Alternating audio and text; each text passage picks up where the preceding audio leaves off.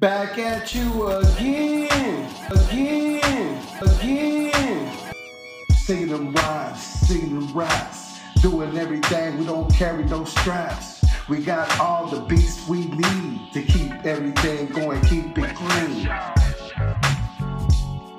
It's IE Automotive. IE Automotive.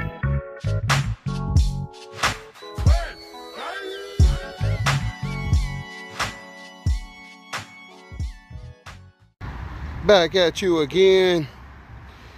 Now I'm in Classic Industries.